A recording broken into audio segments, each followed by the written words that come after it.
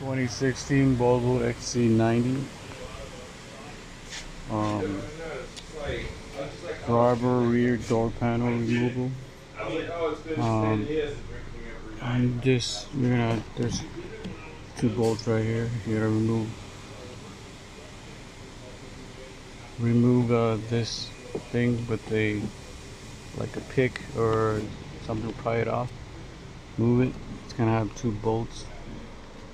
The bolts are already here.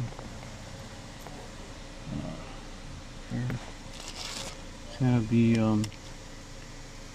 size 20, 620. Okay.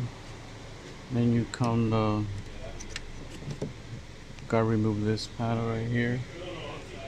You pry it off from here. Just pry it off like here. I've already done it. So and you start prying it off, and then pry it off here. Once you're done that, make sure you pull like that. See, it's got a thing here. And then you just there's a connection here too.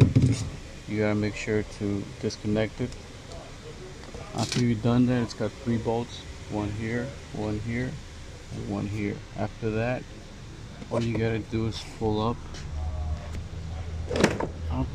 and it should come right off.